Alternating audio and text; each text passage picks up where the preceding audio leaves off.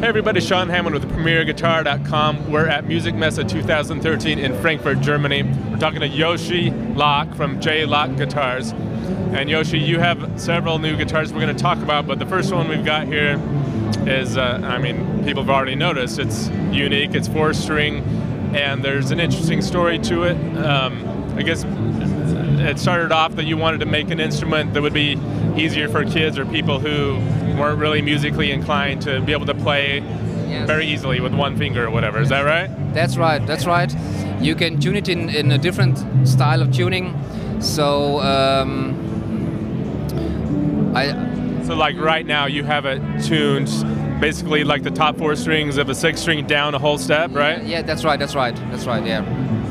Now, and you were telling us earlier though that someone came by from Turkey and he tuned it to some exotic tuning and was doing really cool stuff that way too. So yeah, I can't play that style, but he tuned it in like a Turkey instrument like called saz, and he played it in the style, so it's also possible. Okay, so what is this made of? It's a mahogany neck with a rosewood fretboard, but the body is of masonite. It's kind of that type of wood, like a Dan Electro or something. Yes, that's it. Yeah. Okay. And you got through body stringing. Yes, it's maybe the easiest way for me to build it, because I didn't find bridge for 4 strings, so it's an own made bridge, and this was the easiest way to make it. Okay. Brass saddles, and what's the pickup in here? It's a David Barfuß pickup. Okay. Like I always used to use. Yeah. So it's voiced. Is it sort of like a Strat pickup? Yeah, yes it is. Yeah. All right, Yoshi. So this is called the Rough Dynamite. This is the big brother, big sister, whatever you want to call it. Yeah. The elder sibling. Tell us about it. The big brother, or I don't know. Yeah. And it's actually the same, but in 6-string version. But this one is from alder wood and maple neck, and it should look the same, just a little more bigger. So you've got like a steel saddle and 2 brass saddles? Yes, that's right, yeah. Are those compensated ones? They look like they're turned a bit. I'm sorry? Compensated to be able for better tuning? That's right, yeah. Okay. And what about the pickup? Another David Barfuß? It's also David Barfuß pickup, yeah. Okay, let's hear that thing.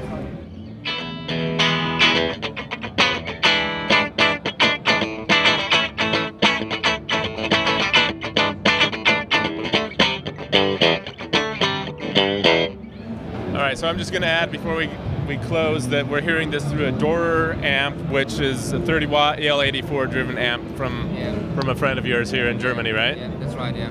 Alright, last but not least, Yoshi, you've got a new bass here. It's really cool retro vibe. Tell us about this.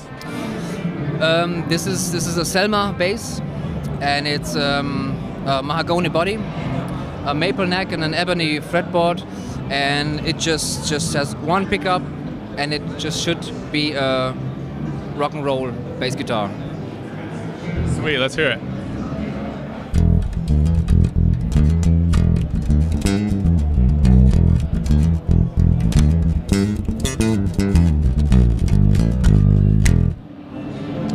So do you have a price set on this? Yeah, it's 1,800 euros. Okay. And do you have prices on the other guitars we saw earlier? Yes, I have.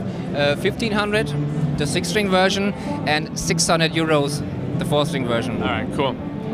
Yoshi, where can people go to find out about your guitars and your bass online? On j.lak.de.